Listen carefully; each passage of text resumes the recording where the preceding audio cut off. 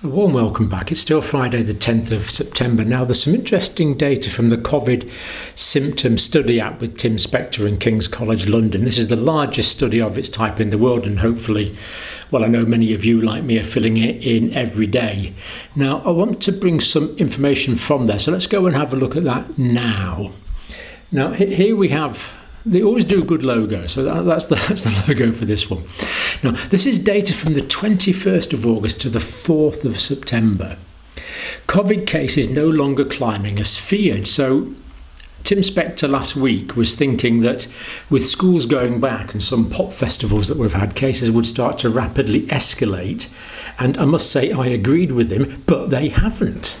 It just shows you, I mean, you know, these are the best people. Tim Spector is one of the leading epidemiologists in the country, and he couldn't even predict this pandemic from 1 week to the next. And I must say, I agreed with Tim Spector. So it is just very, very hard to predict, with the exception of Scotland, where cases in Scotland are going up quite dramatically, and no one's that clear why.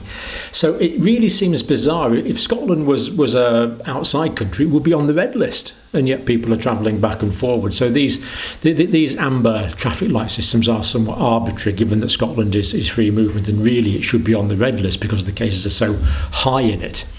So slightly encouraging. Probably the part of the reason that cases are so high in Scotland is that schools have gone back, but there again, schools are back in the rest of the country now as well. So it really is very hard to explain what's going on, but this is the case. So no longer climbing as feared is the heading. Current cases about 51,000, 52,000 symptomatic cases per day, and of course the COVID symptom tracker app is reporting symptomatic cases, which means it's almost it is essentially live data. It's updated on the day, so this is as live data as we get. Now this data here that we're looking at now, from the 21st of August to the 4th of September, it's based on about 1 million weekly reports, and specifically it's based on 31,075 PCR and lateral flow tests. So these are really good chunky data sets here, down 9.2% from the 57,158 on average new daily cases the week before. So it is encouraging, and Tim Spector's unable to give a reason for it, so it's unlikely I could think of one if he can't think of one. So it's interesting. Is it community immunity starting to develop to some extent? Well, let's hope that is indeed the case. Now, in the fully vaccinated population, now this is going to be a concern. 17,647 symptomatic cases in the fully vaccinated. Now, I haven't got data on it now, but protection against hospitalisation and severe illness, which had been lasting very well in the fully vaccinated, is now starting to wane. It is starting to wane a bit. It's not waning as much as the protection against infection is waning, but it's starting to wane a bit. It is concerning, and that may mean that booster doses become more probable. It really is an ongoing drama, this pandemic. It just keeps surprising you on a week-to-week basis. So last week's average was 17,342. So these are symptomatic cases, remember, in the fully vaccinated. So that is a pretty high number, nearly getting on for 18,000. New cases are highest among the 0 to 18s and 18 to 35-year-olds. We'll see a graphic of that in a minute. On average, 1 in 90 people in the UK has got symptomatic COVID. This is still very high prevalence. UKR values round about 1. Wales and Scotland are higher, and as we say, we don't really know why they're higher, but they are. The cultural behaviour and everything in Scotland and England and Wales seems to be very similar, and yet these are the differences that the data is showing. Scotland and England cases remain highest in Scotland and England cases highest in the younger age groups, 0 to 19. Now, long COVID is a long-standing concern, and the numbers are way too high. 894 people predicted to be developing long COVID lasting for more than 12 weeks per day. Now, it's being doubly vaccinated, I think it's about half or slightly more than halves the risk of getting long COVID. So being fully vaccinated is your best current protection against long COVID. but it's not an absolute protection, and these numbers are still way too high, unfortunately. So that is a lot of people still developing long COVID, and we know that tragically some of these people are still going to have a longish term, perhaps up to a year or more. It's great, the direct quotes from Tim Spector. It's direct to see the return to schools and summer festivals haven't yet resulted in a spike of cases as feared, as we were predicting just last week. Worse in Scotland, rates are still rising. Scottish hospitals could soon be overwhelmed. Now, this is a real problem. What is going to happen? Are there going to be localised restrictions? We don't know yet. That's a shout for the politicians, of course, but hospital conditions in Scotland are starting to near capacity now, and of course a lot of people that should be getting all the routine treatment they deserve are not getting it. So Scotland is the main worrying part of the United Kingdom at the moment. It makes it clear we can't be complacent about COVID-19 as winter approaches, because we are still protected by a really good summer that we've had in the UK. As winter approaches, it is a concern. Still producing too many cases of long COVID, of course, and hospitalisations because of the lack of vaccination, or the lack of double vaccination as well.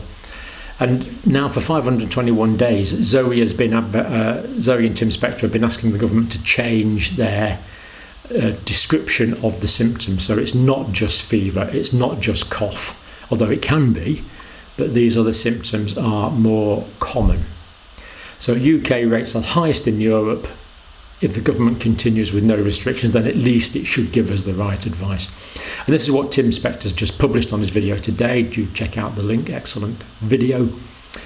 And these are well worth memorising, really. Runny nose, 77% of people who are doubly vaccinated present with a runny nose. This data is true for people that are doubly vaccinated and children. So 77% presenting with a runny nose, 74% with headache, 67% with sneezing, 52% with sore throat, and 52% with loss of smell. Now, people can still get the cough, they can still get the fever, it's just less common. So these are the symptoms. To give a high index of suspicion means that people should stay at home, stopping the spread. That could be why cases are so much higher. Other countries have taken on the advice of the COVID symptom tracker app, whereas the UK government as yet has not. And this is really hard to explain. I don't know why they haven't. Really don't know. Now let's look at some graphics. Just get rid of me for a minute. So here we see some graphics. Now this is the Zoe COVID study, UK incidence figures, results over time, total number of new cases and new cases in the fully vaccinated. So what we see here, this is the total number of new cases, this is the cases in the fully vaccinated, and we see that that gap is narrowing. So more cases are occurring in the fully vaccinated, unfortunately, is the story of that graph, and the trend does seem to be up the way. In fact, the trend is definitely up the way there. Now, it'll be interesting when we start getting data on those that are fully vaccinated and have been re-exposed to the natural infection. That data is being collected now. So people that have been vaccinated, or anyone really that tests positive, is now going for antibody studies. Both at the time they're initially present with symptoms, and I think it's a month later. So we we'll have a whole massive cohort of people in the UK who have been doubly vaccinated and have had the natural infection, and we will know that for a fact. And then what we will see, I predict, is that these people will be much more protected against reinfection, much more protected against severe disease, but we don't know that yet. But that's what I'm predicting, certainly, really quite with a quite a high degree of certainty from what I understand about the immune systems in the body. This next one, incidence by age group, so a bit hard to see here, but we see that the younger age groups, 0 to 18 and 18 to 35 are the highest. This down here is the 70 to 75 and over age group. This is the 55 to 75. So we see it's younger people that are now more likely to be infected. Prevalence by region. Now, flattish, but this is the line here for Scotland. Look at that. Wow. I mean, why is Scotland going up so steeply? Scotland is going up, other areas are flattish, which is good to see. Predicted long COVID. Now, this is the This is the predicted long COVID in the second wave, before we had vaccination. This is the predicted long COVID in the current third wave, where we have vaccination, and we can see that many less people are getting long COVID now because they're doubly vaccinated. But we can see that the protection there is perhaps less than 50%, roughly. So it's still not a good situation. So yes, we are protected. Yes, we're getting less long COVID than we did in the second wave without such good vaccine protection, but it's still much higher than we would like to see. And again, will we see a waning in the protection from long COVID in people that are doubly vaccinated and are not exposed to the infection? Or will we see that there's less long COVID in people that are doubly vaccinated, then exposed to the infection to get a booster? We're going to know that in the next few months. We don't know yet. I suspect that will also be the case as natural immunity starts to develop.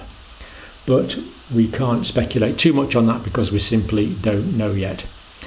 So this is comparison of the prevalence of Zoe figures and confirmed cases by the Office for National Statistics. So this basically is showing that it's working. Now, of course, the Zoe data is always higher because this is picking up symptomatic individuals, and some of these are asymptomatic. But we can see pretty good comparative lines here between the Zoe data there, and this is the average confirmed cases by the Office for National Statistics.